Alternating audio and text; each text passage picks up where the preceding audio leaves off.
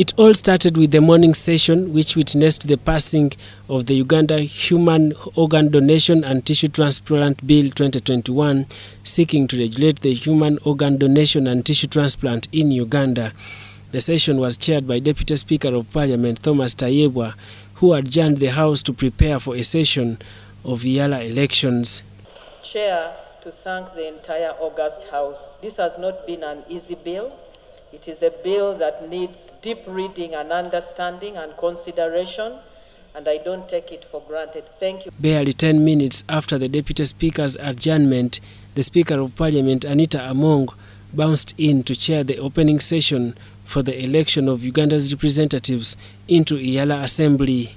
At this point, the members of the National Unity Platform, who had attended the first session with Deputy Speaker Thomas Tayebwa, did not return, the NUP wing having unanimously agreed to boycott the EALA elections. Butambala woman member of Parliament Aisha Kabanda, a member of NUP, showed up for the session but later walked out before Speaker Anita Among suspended the House for 3 minutes.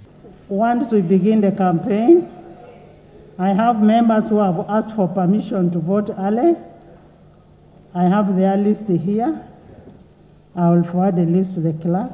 Despite the members of Parliament not objecting to the Speaker Among's guidance to allow some members to vote early, the candidates were not briefed and had no consent of the decision. As campaigns were busy taking place at the Parliament chambers, a box containing already ticked votes was intercepted, which caused a bit of commotion, leading to verbal exchange between security and Aringa South Member of Parliament, Alion Odira.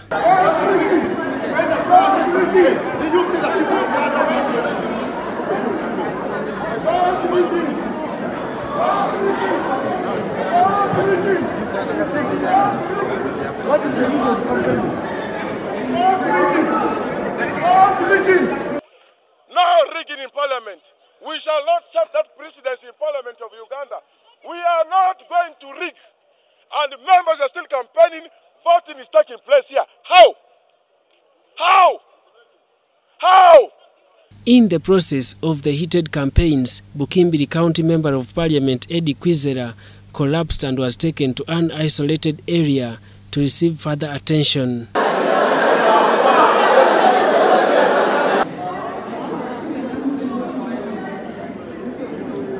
Despite the Parliament rules of procedure allowing members of Parliament to stamp feet as means of appreciation, clapping, chanting and other various expressions of support dominated the campaigns. The candidates were seen aiming at fully convincing the electorate as some of the contestants introduced unique tactics in soliciting for votes from the legislators. Freddy, can you do, can do. For EALA, can you do, can do. And I will make sure that every member of Parliament makes it into the 12th Parliament.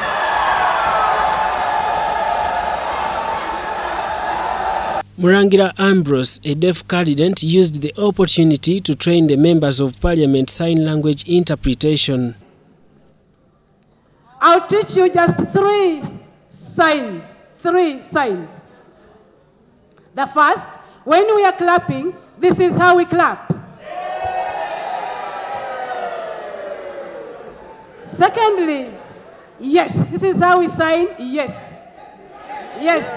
DP's Gerard Siranda was another man to watch, whose campaign attracted splashing of both symbols of DP and NRM party concurrently as a sign of showcasing the recent agreement between DP and NRM party to promote democracy in Uganda. Mr. Siranda, you're welcome.